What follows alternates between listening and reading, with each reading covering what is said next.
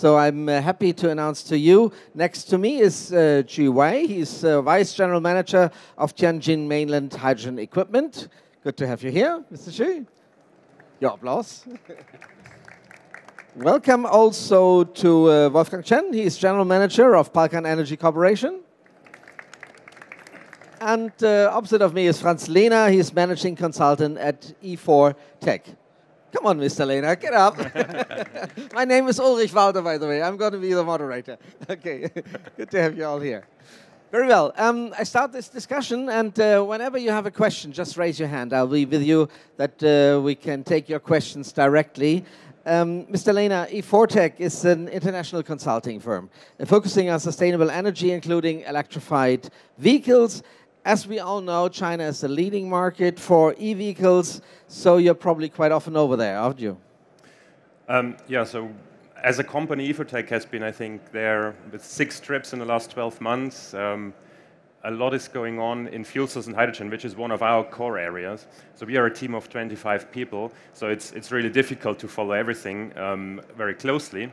So far, for example, thanks to our annual fuel cell industry review, which is also being read in China, we are getting quite good access to meet the companies on site. But the last 2 to 3 years have really been very dramatic in terms of how many new companies have entered in China. So it's quite challenging to track the developments. But so far, it's very encouraging for us to see how quickly and serious the developments are over there. Dramatic is a good word for this, yes. Really evolving very, very quickly. Mr. Xu, Tianjin Mainland Hydrogen Equipment is an electrolyzer manufacturer for alkaline, high-pressure electrolyzers, PEM electrolyzers, and large-scale hydrogen plants. Your main market is in China, or are you internationally available? Well, main market now is in China according to the contract amount. But also because we have partners, for example, in Europe, so our equipment also exported to Europe and also around 30 countries around the world. But the hydrogen that you produce with your electrolyzers are mainly for industry, isn't it? Industry applications. Yes, we call it traditional market. It's mainly for chemical raw material or something like that. But now since 2 or 3 years, things changed. So maybe there's another big market in mobility for you. We'll talk about that. Yeah. Mr. Chen, I always thought Palcan is a Chinese company, but your headquarter, R&D and finance is based in Canada.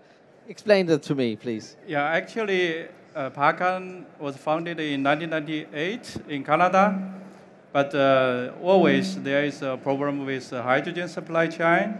So later we moved to China, we had to make projects, and later we found that methanol reforming to get hydrogen is one of the solutions. So we are now focusing on methanol reformed, then higher temperature, so fuel cell systems. And you aim at the market in Canada or in China? So the market is China for sure. 4 years ago, when I was here, talk about the fuel cell as good opportunity in China. At that time, 4 years ago, people is doubting about that. But now we see China is starting to do something. And your application are fuel cell applications for small transport vehicles, for backup power and portable fuel cell applications mainly, yeah? Yeah, yes. Okay. So the stage is open. Whenever you have a question to one of my panelists, just raise your hand. I start with Mr. Lehner. We all know due to air pollution problems in Chinese big cities, they really early went to a battery electric vehicle strategy policy. They were very strict about giving their plates, their car plates to people who are not electrically driven. But funny enough, it has changed recently a little bit towards fuel cell electricity. Why that? I think in battery electric vehicles, they had a huge success over the last 10 years. So it's now time to slowly reduce the subsidies and instead introduce quota for how many EVs you have to sell during the year. Fuel cell electric vehicles came came into the mix in 2016-17. And what we more and more understand is that Toyota's Mirai launch in 2014-15 was part of what triggered this decision at the governmental level. So they looked at Japan and saw if they're going fuel cell electric, that must be something serious. We should not lose out on that. So they embrace it as an opportunity. And it's not only Toyota Mirai launch, but also the whole Japanese commitment at large for fuel cell industry. Yes. So air pollution continues to be a driver, but also there are problems you can't address with battery electric vehicle alone. So range and heavy duty is one topic, but also recharging in mega cities is a problem. So they see that it's complementary, and at the same time, in a point of industry policy, it's an opportunity for economic growth. So they have nothing really to lose in internal combustion engines. They're not exporting to the world in huge amounts like we do in Europe. So they can embrace fuel cells as an opportunity, whereas here in Europe, we sometimes think, well, maybe we have a way to just continue with our internal combustion engine. For the Chinese, it's a much more dynamic environment because they're not holding on to something. They are embracing the new. Mr. Chen, I just can't really believe that China is learning something from Japan. Is that possible? Is that thinkable? It's always. China learned from world. Okay, so you're watching the world and you take the best that you find in the world. And you take it very quickly, don't you? I think this is somehow the culture. China is working very hard and they spend time. If you spend time, you could learn something. Mr. Xu, if China is really looking towards hydrogen mobility, a lot of hydrogen will be needed. So a lot of electrolyzers will be needed. Or what do you think? Yeah, I think it's like that. China now is the world's largest importer of crude oil, and also the largest new vehicle market. And China many hydrogen production every year about 22 million tons, about 1/3 of the whole world. The world's production, yeah. Yeah. So we see it as hydrogen as a solution of air pollution, and also hydrogen have the national energy security. That may be one solution. But Mr. Xu, 22 million tons of hydrogen are not produced green. They are probably all come from coal and from gas reformers, don't they? Actually, more than 60 of the hydrogen is from coal, and around 20% is from natural gas, and about 1% is from water electrolysis. So the main hydrogen is from fossil fuel. So I missed 19%, sorry. Where's the rest from? That's some byproduct recover from. I understand. Yeah. Okay. So, but then we have the problem, like the battery electric vehicles in China. People say, in Europe, for instance, the OEMs say, well, our diesels here in Europe are cleaner than your battery electric vehicles in China because the energy comes from coal. Well, because we are also, there is, China is very, very, very, very big. So there is some area that have a lot of wind, and some area have a lot of hydropower. And now the energy just waste because that energy you cannot directly into the grid because it's not stable. So it's far away. These areas are right in the west and not in the east where it's needed. Yeah. Yes. So the renewable energy, hydrogen, hydrogen to electricity, maybe like that. And China is also very strong in your renewables. They are promoting renewables very much, don't they? Yes, I think it is mainly about the government policy. If you have the policy, then you can have financial support. Actually, when you're talking to the end customer of hydrogen, what they really care about is the cost of your hydrogen. It's like that. It's already the market, but you have to come down with the cost, of course. Yeah, Mr. Chen. But you say it's not hydrogen. The future will be methanol. Why are you so sure about that? Actually, methanol and hydrogen, they are brothers.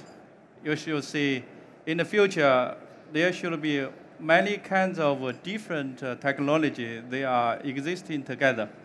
So pure lithium battery plus hydrogen as a range extender or as hybrid or methanol working together is possible. And from the viewpoint about energy saving or energy storage, supercaps are for several minutes to hours. Lithium battery are for 1 day to 1 week. And hydrogen could be for 1 month to 1 year. And methanol could be for 1 to 10 years. So between methanol and hydrogen, the only bridge is CO2. By producing methanol, by storage energy, you reduce the CO2. So from long-term view, you could see the future, there will be a good energy carrier. This is methanol. He is energy carrier. He is also hydrogen carrier. And you have to know that methanol is quite common in China because people cook on methanol, don't they? Yeah, in China, methanol has 2 big channels. One channel is a chemical product. Another channel is fuel. People use methanol in China to heat, to use the heat. People also use methanol for ICE, for the motor to burn it. So in China, the government encourages people to buy methanol car and to build methanol stations. But how do you get the methanol then? You go to the supermarket and get a canister of methanol out there? Or it's possible if you want to have hot pot at home, you could buy the methanol for personal using. But in the near future, you will have refueling station with methanol. Yeah, in China, there's more and more fueling station. For example, in the city Xi'an, there is more than 4,000 and planned for 10,000 taxis with methanol motor. So there is already more than 20 fueling stations. Such kind of pure methanol station will be more and more in China. Quite interesting, Mr. Lehner. And the government policy is towards fuel cell vehicles, and they cut the funding for battery electric vehicles by 50%, I've learned, and now it's getting the better support for fuel cell vehicles. That's impressive. I think the government thinks that they're now at the stage where they can reduce the subsidies for battery electric vehicles without... Already, when we start thinking about it, yes. Without harming the industry. And for fuel cells, at least what we hear is for the next 2 to 3 years, we could expect a relatively stable environment to continue scaling up the industry. But at some point, also the fuel cell industry will have to face declining subsidies. And the Chinese are very pragmatic about it. If the technology costs can't be reduced as expected, then it didn't work. But I think they're putting enough money in. They are talking about 10-fold more production volumes every 5 years. So really very aggressive numbers. And that's exactly what we need to see in fuel cell technology. If we go to high volumes, we can reduce the cost. It's not anymore about technology breakthroughs that need to be achieved. And it's easy in Chinese market with that support from the government to get to the high volumes quite quickly, yeah? Absolutely, yes. And this policy from the Ministry of Science and Technology is dedicated to the vehicles. So far, we have seen not a lot of attention towards where the hydrogen comes from. And I also think it's not so important for the next 2 to 3 years because it's not so many vehicles, they're not consuming that much energy. I think that will come at a later stage to think about renewable hydrogen. And if you look at the economic growth the last 20 years in China, they had to build everything to generate the power they needed, but they've also built not just coal and nuclear, they've built a lot of wind and PV. And so 10 years from now, if that growth continues, then the Chinese grid electricity will also be way greener than today. I would like to invite you, if you have any questions to my panelists, just raise your hand. I come right to you with your questions, no problem. But there's none at the moment. So just tell me, Mr. Lehner, you've just been to a factory in China and seen 3,000 buses and trucks are being built, not so many on the road. So over 2017-18, the official number of manufactured vehicles is around 3,000 combined for the 2 years. But it is impressive to come to factories where you see the number of trucks or buses that are there are exceeding what we are talking about in Europe over several years. So they just do it, and then because they do it so fast, quite often they run into problems. There's no refueling station or there's no licensing for the vehicles, and it takes time to get the vehicles into operation. But at the same time, if you think about it, they decided to go for fuel cells 3 years ago, and now you can see in Shanghai how these trucks are being refueled one after another, queuing to be refueled. It's quite amazing. So, yeah. It seems to be the way to do it in China, Mr. Chu. You just say, well, let's build 3,000 buses, and then let's see what will be the problems, we will solve it then. Is that the way of thinking? It's not this project thinking that we have in Europe, and everything must be fixed before we only start to get the first thing done? Well, I think just for example, we make a hydrogen generator, water electrolysis. Originally, it is used for traditional market. And for our end customer, when we supply our equipment, we commission, then they get some certificate from the government, then they can operate no problem. Only recently, two of our end users, they use our hydrogen generator for hydrogen refueling station. After we commission our equipment, then they stopped because they do not have the certificate from the government. Because this is very, very new, and we have some a regulation that the hazard chemical production and storage must be in a chemical production park. But the hydrogen refueling station generally do not located in that area. So so because things is very fast, they already buy the equipment. They just cannot run. And last month, our Prime Minister mentioned a hydrogen refueling facility in his annual work report to the People's Congress, National People's Congress, that we will, I think, have a top-level policy designer to solve all this. So stop the problems with certification, yes? Certification, yeah. And also there is a saying that hydrogen not only regarded as chemical hazard, but also regarded as energy. So like a natural gas, something like that. So, and when it's regarded as natural gas, it comes to another ministry probably then. Well, to the housing ministry. Yeah. Actually, when they apply for certificate, they don't know which government department is fully responsible for that. Yeah. But I still have to ask, because our imagination is certification in Germany is a big problem, and we hear about that certification of electrolyzers takes around a year here in Germany and Europe. The same thing in China. I couldn't believe it. I always thought, well, you're very quick, you know. Sometimes you need to help a little bit to make it quick, but finally it's quick. But it's not. China becomes a little bit like Germany? Well, I think there is some city or there is some province. They already have the fuel cell vehicles. They already run, and they already have a hydrogen refueling station. It is in their level. The policy is in their level, not the central government level. So we need that level policy. Okay, and there's no policy of the whole government, but only from the regional government. I understand. Okay, I come to you if you introduce yourself. Hi, this is Michael from Evonik Industries. I would like to know, concerning the next 3 to 5 years, how many hydrogen refueling stations do you think will be built in China? And for which corresponding vehicles will it be? Trucks, buses, or passenger cars? Just to get the feeling also in relations to Europe.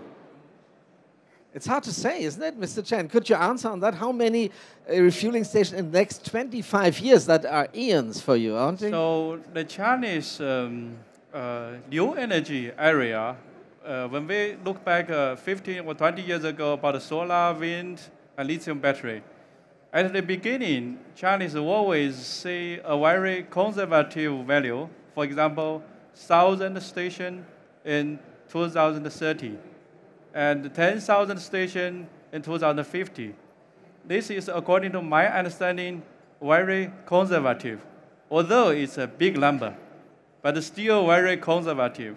Because once this process, this chicken and eggs problem is resolved, then people will start to build the fueling station very quickly. So sometimes, or at least, nobody had believed in that China could produce so many gigawatts solar panel. Nobody could understand why the Chinese could make so many lithium battery, but it happens. It's hard to predict, Mr. Lehner. Yeah? The funding policy was for buses, trucks, and for passenger cars, and what you have seen is exactly that the first adopters of the technology were fleet operators for the light-duty trucks and for buses, which makes a lot of sense. You build one refueling station, your vehicles come to the same station again and again. That's easier to roll out than to address the passenger market, passenger car market. This is probably something for the 2020s, where big OEMs like Great Wall Motors are looking to launch fuel cell electric vehicles. And for the next 3 to 5 years, probably the focus will be more on the heavy-duty applications. And it's interesting to see, Mr. Chen, you're here the 4th year, as far as I know. Yeah. And when you were here on stage 4 years ago, you announced completely different things. You know, nobody in China was talking about fuel cell cars, but things are changing very quickly in China. Yeah, so China is very dynamic. It happens something, and it runs very quickly. Indeed. I have a question from Marike Rejalt. Come to you. Hi, Marike. Thank you, Uli. Well, Marike Rejalt, European Hydrogen Association. How are the developments with hydrogen in rail and in inland shipping? I think in Europe we are embarking in these fields as well. And we were talking actually with Chinese colleagues about the dream of making the locks for the the Belt and Road Initiative, hydrogen locks. So what are the indications in China in these fields? Thank you.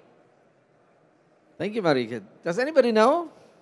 Are there any plans for trains in China? It's not a very strong train system. Oh yeah, sometimes there is. Yes. What I know, 3 years ago, when Alstom had made the first train in Europe, and the Chinese announced they had also the fuel cell train in Qingdao.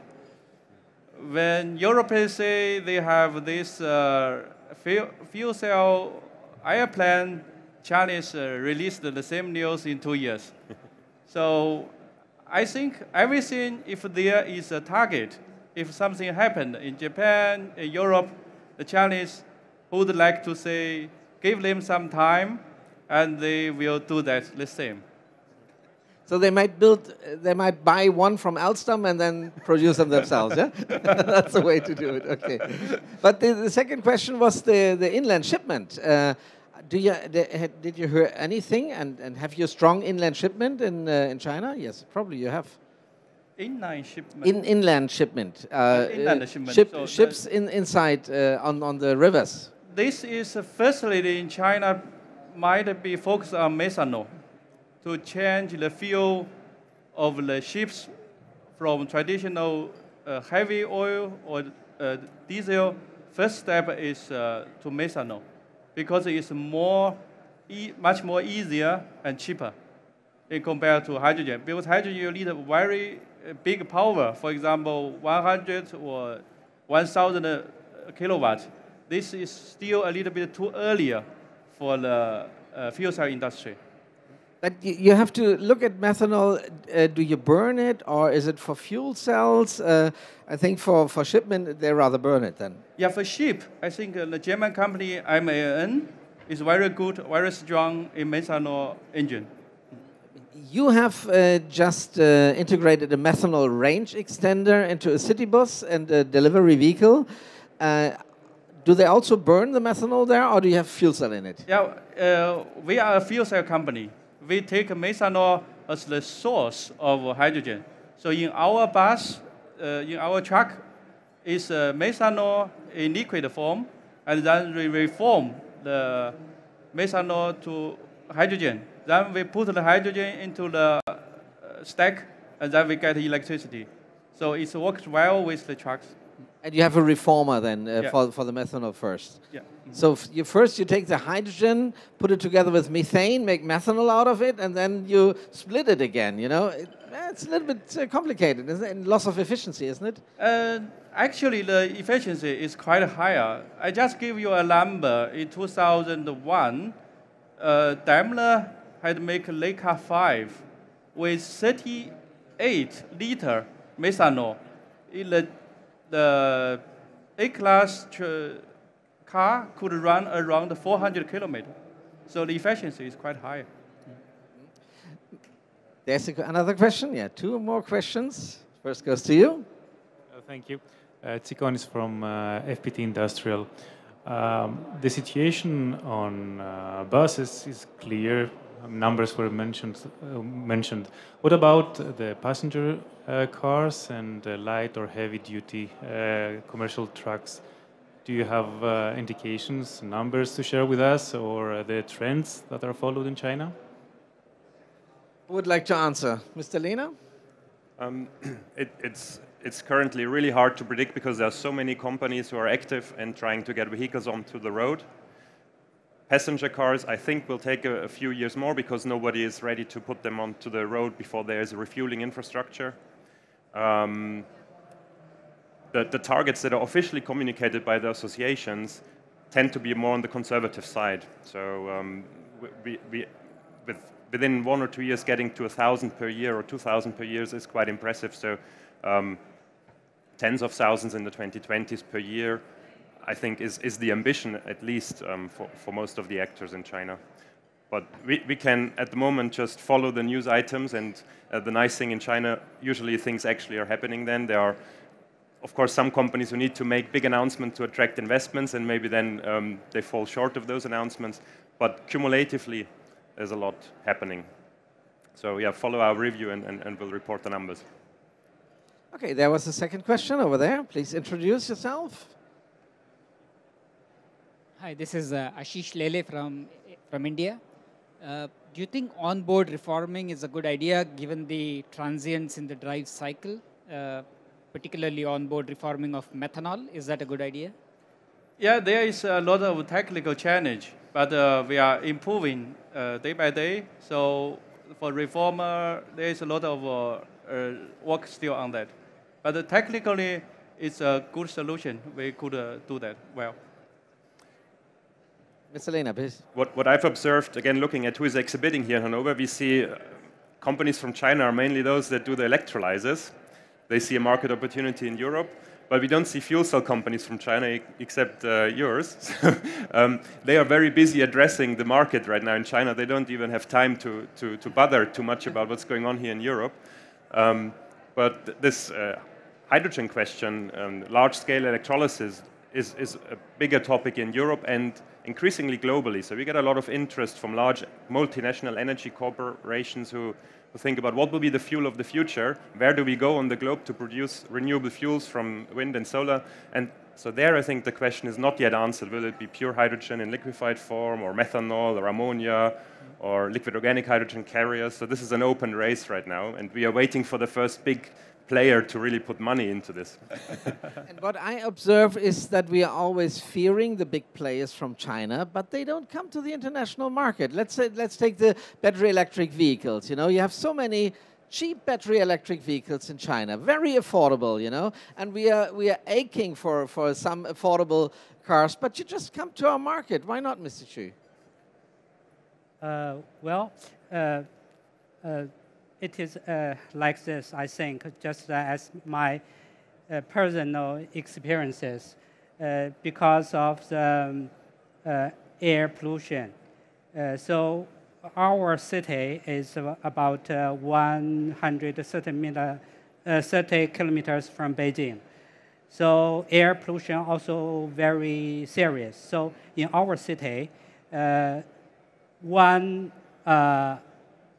car, one plate, 1 week, only there is 1 day you cannot drive on the street. With an internal combustion engine, yeah? Only 1 day a week? 1 day in the week cannot drive on the street. Okay, not allowed. So some people, they just have 2 cars. One car is a gasoline car. Another car is electrical car. Electrical car in our city you can buy for no. And you get a plate. No worry about the plate. So my sister bought an electrical car. It's very cheap. About I think about RMB is about 60,000. 60,000 yuan. How many euro would that be? Well, 2,000. I think. 2,000. Yeah. 2,000 euro for an electric car. Yeah. 10,000. Less than 10,000. Okay, a little less than 10,000. Less than Still 10,000. cheap. It is cheap, but if the electric car, if for example, if there is running, and if for gasoline car, there is water into the car, then you do not start the engine, then the car can run again, gasoline car, but the electric car, no. And also, if the electric car, you wanted to change the battery, also from the car manufacturer, they have a subsidiary from the government. So when you buy the car, it's very cheap. But if you want to change something of electric car, well, it's very high. Okay, and if you want to enter the European markets, you have to change something, Mr. Chen. So that's the reason why we don't see a lot of Chinese electrical cars here on our streets yet. I think it's still too early for the Chinese to come to European country. Just look at your cell phone. Your cell phone 10 years ago, nobody knows Huawei. Nobody knows Xiaomi. But today, Huawei sell their cell phone in Europe quite well. So it takes time. It takes time. Okay, we are waiting for that. So maybe this also happens to fuel cell cars then, Mr. Lehner. Then probably we are in, well, it's a risk a little bit that we lose this technology and also, well, the advantage we have in this technology very quickly. Yeah, I wouldn't be too pessimistic, even if the big car companies are not pushing it in Europe at the moment, which is a disappointment. At the same time, we see a lot of the tier 1 suppliers, Faurecia, Bosch, Plastic Omnium, Eldring-Klinger, and many others who are very, very actively embracing fuel cells as an opportunity to grow in the future and to be part of that story in China as well. So if you look at the global automotive industry, I think the European players do have a chance to make a difference and be part of that growth in China. It would be beneficial if we had a market in Europe for vehicles, which we currently don't really have. But if not, they just could go to China and make their market there, couldn't they? Well, this is the whole story about joint ventures, and yeah, you're better off partnering with someone local. It's now an interesting stage of transition where, because it happens so quickly, the Chinese fuel cell companies very often partner with global fuel cell actors like Ballard and Hydrogenics and others. They're also attracting a lot of staff from these companies. So, for example, a fuel cell expert who has spent 10 years with a traditional fuel cell company and now sees China, he can finally put his ideas into products that will be on the road in a year from now. That is an interesting opportunity for skilled experts. So, yeah, how big our part of the cake will be is to be seen. It really is, but you still have to make joint ventures, Mr. Chen. If I want to do business in China, I need a partner, and we have to go into a joint venture, and they always have more than 50%. Not really.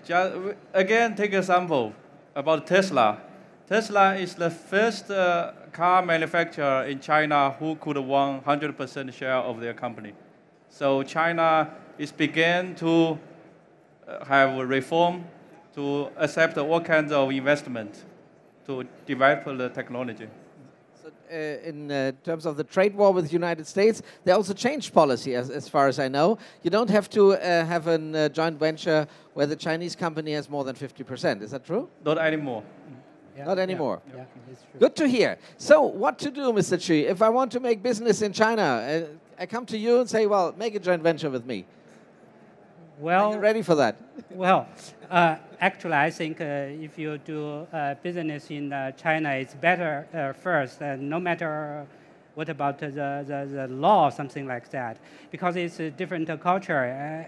I think it's better that first you have a local partner. Then you see what happened there. Things change very fast. If you have a local partner, they're familiar with the policy, familiar with the government, then it will be easy for doing business in China. If you only yourself, well, I think it's difficult. Yeah, so use the chance, and also the opportunity that you have. We have the Hydrogen and Fuel Cells Asia, which will take place in Shanghai this October. Maybe that's the first step into the Chinese market. I recommend that to you. I would like to thank you all for your good questions. I would like to thank my panel for this discussion here. You can find the booth of Tianjin Mainland Hydrogen Equipment at E46, which is just over there. And you can find Palcan Energy Corporation also at E63, down the aisle this direction. So visit them at their booth. Make joint ventures with them, maybe if they're ready or not. You will find out. I would like to thank you all for being here. Thank you very much for this interview. Goodbye. Yes. Thank you. Thank you. Thank you.